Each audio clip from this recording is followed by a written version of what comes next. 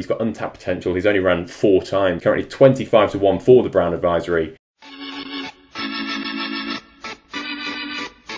Hello and welcome back to the Let's Talk Racing YouTube channel. We've hit 11,000 subscribers. A massive thank you from both me and Andrew. We want to keep the conversation up throughout the summer. Those watchers that aren't massive fans of the flat, probably me as well, and you, Andrew, we're going to make a monthly video series where we put up a few horses for the 2022 Cheltenham Festival, preview some of the races, look back at the 2021 Cheltenham Festival, and hopefully pick a few winners. That's the aim of the game. Yeah, exactly. Look, as you said there, me and you, we're going to make a fist of it with the flat this summer, but our main preference is the jump racing, and there's still a fair bit of good national hunt racing to go this year. But at this time of the year, looking forward even 12 months time, the dreams are still there. You see some of these big prices, and sometimes you can nick a big price or two, and hopefully we might find one over the next couple of months. We can build up a few a bit of a book together, and hopefully before we start again in October time in the national hunt season, we might have a few dreams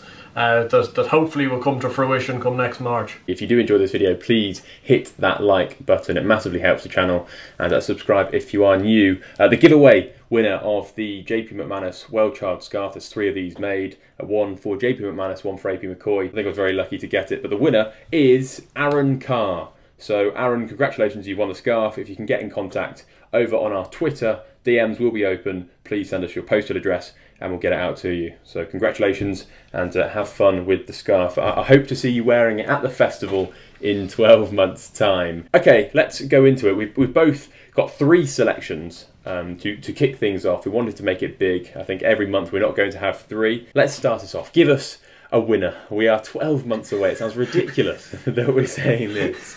It feels like yesterday that we were previewing the Dublin Racing Festival. Now we're talking about the 2022 Cheltenham Festival. Yeah, look, you're trying to find value and bigger prices at this time of the year. It's certainly, you know, nobody's going to learn anything for us coming on here and telling people to back Bob Bollinger for the Marsh and Honeysuckle for the Champion Hurdle and these sort of bets. You know, you're trying to scour the markets to try and find something that's overpriced. I've landed it on the Festival Novices Chase for my first one. Personally speaking, I didn't think the Albert Bartlett was that great a race. There didn't look to me like the previous year where you're going, these look ideal, you know, RSA horses.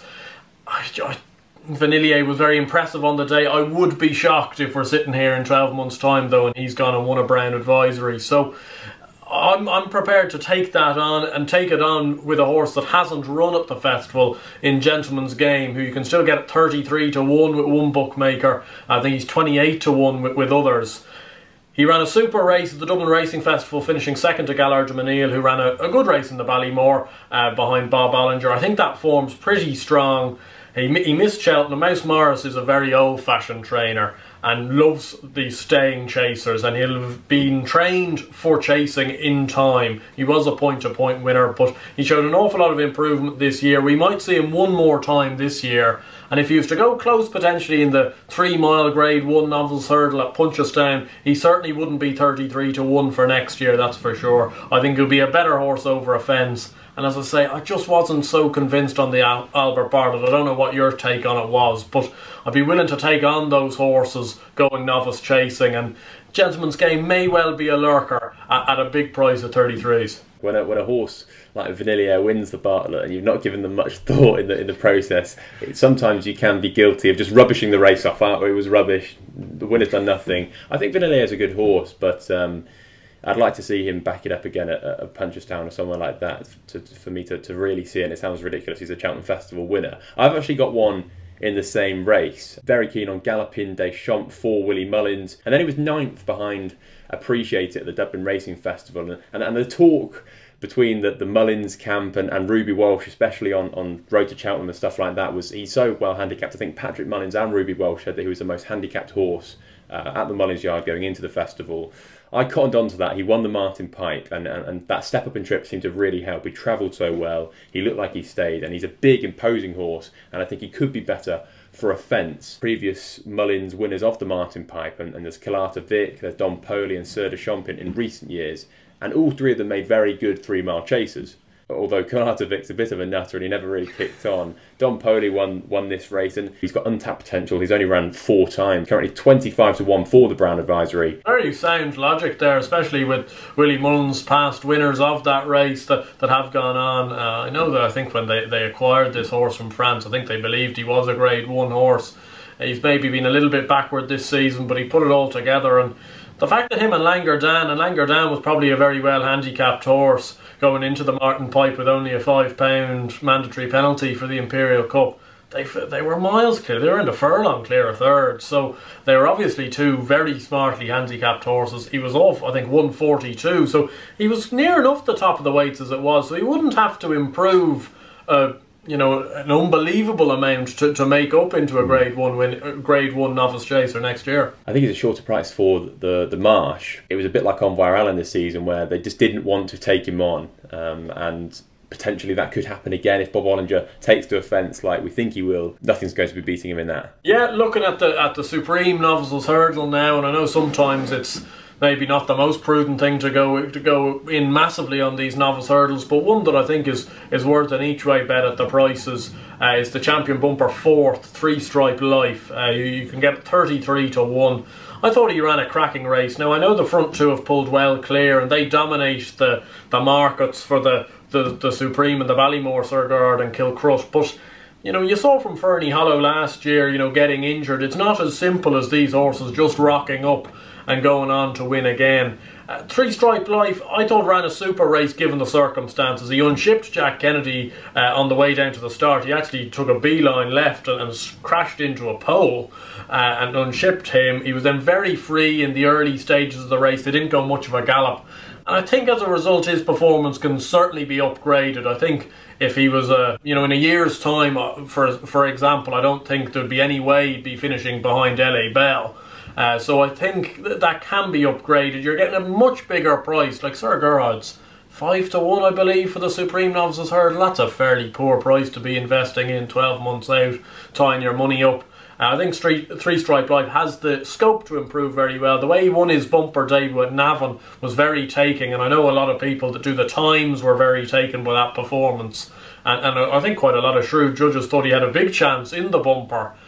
He was just too inexperienced to do himself justice. I'd love to see him get one more run, maybe in the Grade 1 bumper at Punchestown, to, I suppose, just give him a little bit more experience before going novice hurdling next year. But he's certainly one to keep the right side of, and I'd be very, very disappointed if he doesn't make up into a Grade 1 novice hurdler next year. The one that I quite like is Glens of Antrim in the Mares Novices Hurdle. I think she's currently 33-1 for the race. I will be backing her each way. Now this one you do have to take with caution, because if she wins at all this season she won't be eligible for the Mares Novices Hurdle. But there was a horse that goes by the name of Concertista who placed in the Mares Novices Hurdle. She hadn't won all season and then she went there as a second season novice and sluiced in. I think Glens of Antrim could be potentially another version of her. She's had 4 runs so far. Up against the boys she was 4th, beaten a long way by Blue Lord on debut. Then she was 2nd behind Statler at Leopardstown, 2nd behind Mr. Incredible at Nace, and 6th in the Mares Novices Hurdle. But I did think she ran really well for a long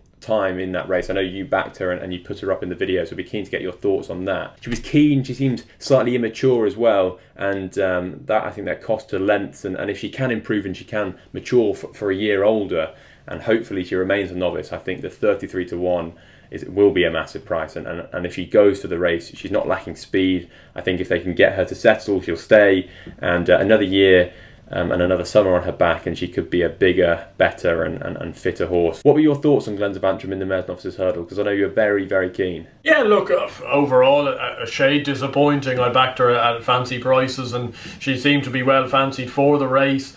She does seem to be this mare that she obviously works a little bit better at home than maybe she's provided on the track so far, because Willie Mullins is very sweet on her every time he talks about her. She was a shade keen. Looking back at previous renewals of the Mares Novices Hurdle, it tends to be a race that they go off maybe a shade quick and suits a closer. Concertista came from well off the pace. Tell Me Something Girl, even the likes of Let's Dance and Limini in years gone by have come from well off the pace. So the fact that Glens of Antrim was right up in the van, I think that performance can be upgraded. Her jumping was better at Cheltenham than it has been, but still needs a... She was careful. You know, she wasn't winging flights of hurdles. She was kind of going in deep and getting over them grand. But I'd subscribe to that. Obviously, you are taking a bit of a punt that they won't go and win a race between now and the end of the season. You'd like to see her potentially rock up in a couple other Grade 1 races, and she might run okay, but not win, and they might have a crack with it next year. But certainly she's a mare I quite like this year, so I wouldn't be putting you off having any sort of money on it at 33 to 1. It's a big price, considering if the season finishes and she hasn't won a race. I think she automatically is a 16 to 1 shot for next year, even by June time. If she hasn't gone and won a race by now. That's my thinking. 33 to 1 could look big, and if she ran in the Grade 1 Novices hurdle for mares at the Punchestown Festival, maybe, hopefully, she can finish in the first 3 but not win it, and then she'll enhance her reputation and then go into next season as a second season novice. And I have no doubt that if she goes into next season as a second season novice, she probably will be aimed at this race. So that's the exciting thing, and that's why I'm so keen. One in the Arkle you've got. I do, and I suppose some people might be looking at this going, well, why are you taking on Appreciated? And it's simply just a price thing. Look, I'm sure you probably think the same. It's the same with the likes of Appreciated, Bob Ollinger. You know, if they turn up in these races, they're going to be very hard to beat. But you're getting a pretty poor price, you know, 3 to 1, 7 to 2, 12 months out. And there's a horse that's hopefully going to be running next week at Aintree, and I know some people were giving out that I fell into the Paul Nicholls trap with Brave Man's Game, but I think he's got a smashing horse on his hands here. We've taken a turn here. Yeah, I'm becoming like you. You're going to be putting up Dan Skelton horses for the festival next year. Would you relax now? If only the novice handicap chase was still around, you'd think third time lucky would win that next year. But no, I think this Monmoral is a big tool of a horse. The way Paul Nicholls' horses are usually campaigned, I have no doubt that this horse will go novice chasing next year, even though he's only a 4-year-old going 5. I think he's got an awful lot of ability. I know it may come as a bit controversial, but if you put me at gunpoint, I think Monmoral would have won the Triumph Hurdle this year if he ran in it. The way it has ended up going on a cross form line with Nassalam and Adagio, he'd have finished ahead of Adagio, and that wouldn't have been that far behind Quilixios or right beside him. Going into the race, I thought Zanahiyr would run a lot better than he ended up doing so, and I think Zanahiyr is better than that. But just the way the race has worked out, I just can't get over Monmoral the last 2 starts. I cottoned on when he won the listed juvenile hurdle at Doncaster earlier in the season. He made an absolute haymaker of a mistake at the second last at Doncaster on deep ground. And you're thinking, oh geez, has he given the race away? There was a horse almost upsides him at the time. And within around 10 strides, he latched back on the bridle and went 3 or 4 lengths clear. And I kind of went, that's some horse. Then he went to Haydock, and I've been quite a fan of Nassalam this year, but my lord, he threw him out with the washing. It was a really special performance, and I just think if he goes to Aintree next week, which I think the plan is to run in the Grade 1 juvenile hurdle, I think he'll win that, because I'm not sure the likes of an Adagio will rock up. None of the Irish horses I don't think will be there either. And if he goes and hacks up in that, wins by 5-6 lengths, you're getting 50 to 1 for next year's Arkle. We've seen with Paul Nicholls with the likes of Mastermind and Azertiop. I know those were years ago, but he does like sending these horses over fences very early in their career. I think 50 to 1's a mad price, because if he goes and wins impressively next week, like I think he will, I think he'll be half that price, maybe even 16 to 1 for next year's Arkle. Monmoral, I think he's a really, really serious horse. I'm hoping he can run a big race, and I could think of much worse things to do than having a couple of quid on him each way at 50 to 1 for next year's Arkle. Unbelievable. What a turncoat. Well, it's like you with your Shakam Poursois Defi de Soy U-turns last year. You know, you think for all the world this, that and t'other, but I can't wait to be trumping Monmoral next season with Harry Cobden on board, my new favourite man in the saddle these days.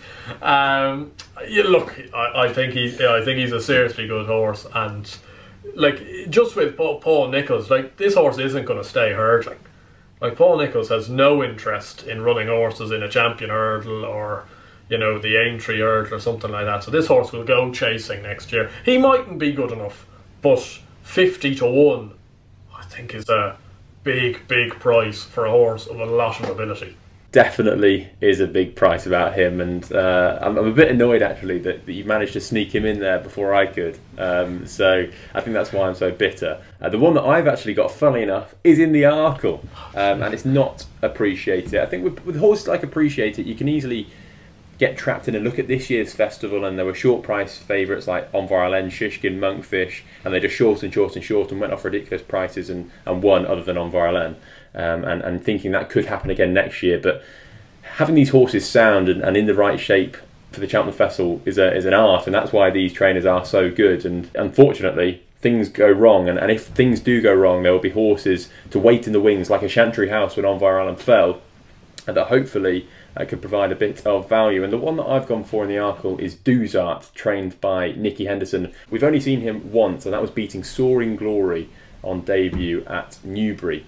And that was in a novice hurdle on his first start. And for a horse to beat a Betfair hurdle winner on his first start around Newbury, that takes some doing, and he was very impressive, and he beat him very convincingly. He made Soaring Glory look pretty average, and I spoke to Billy, the assistant trainer at Nicky's, and he was very keen and said that he could be one of the best novices they had. Just on the odd chance that something goes wrong with Appreciate It, there will be horses waiting in the wings, the likes of a Montmorel and hopefully a Duzart as well. He's currently 25 to 1 with Unibet. I'll be backing him each way. I'm not a mad punter like you, Andrew, and straight on the nose at 50s. Absolutely crazy. Irresponsible, that is. That is irresponsible.